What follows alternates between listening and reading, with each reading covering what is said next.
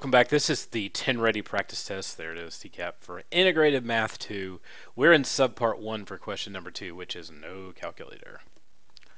So the question says Fanny is making a rectangular blanket. Anytime I see some sort of shape, I'm probably going to draw it very badly. You'll find out that that's kind of my gimmick, is that I'm terrible.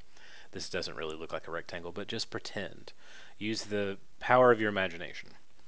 The length of the blanket is 10 inches greater than the width. So 10 inches greater than the width, which means I'm basing everything off the width. So here's the width. And the length is width greater than. Greater means I'm adding. Than means that I flip the order, so the W goes in front. W plus 10.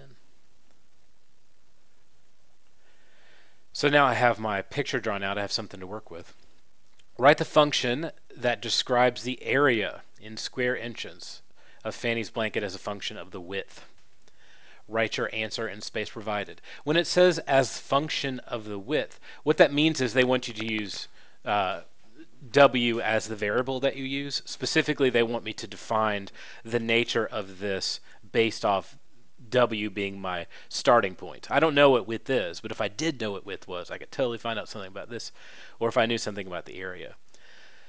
If I'm doing a function, I need to do function of W, so function of the width. That's what that means. It's just the idea of you're describing W as your starting point, your focal point, I should say, of your function in terms of the variables. Now, with that being said, this is a rectangle, and I want to know something about area. At this point, you should know that area equals length times width if you're dealing with a rectangle. So if I have a rectangle that's 3 by 2, 3 area equals 3 times 2 equals 6. I know this seems elementary, but nonetheless, 1, 2, 3, 4, 5, 6. That's where that comes from. But you should know that. But if you forget, I mean, you could draw the thing out and go, oh, it's just length times width. So start here, and then just substitute in values that make sense for you.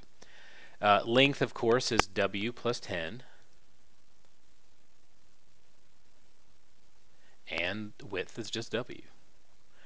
And you could stop there, to be honest. That's all they're really asking you to do here. Generally speaking, we'll put that variable out in front. So I'll say W times W plus 10. But it would also accept it if you multiplied these out. So I went ahead and did the distributive property.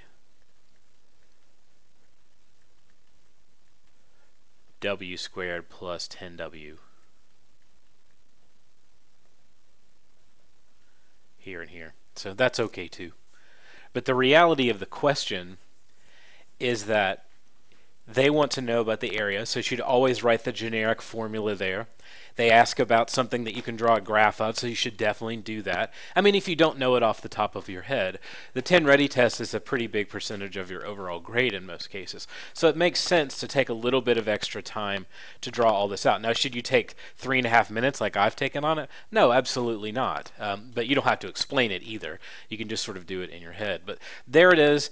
Draw the graph and write the parts on it. It makes it easier if you kind of lose your mind for a second about where to go. Think like, okay, they're asking about this. Think of what the formula is. Put all the parts in. All those things. You should have everything that you need to just make it work. So that's it.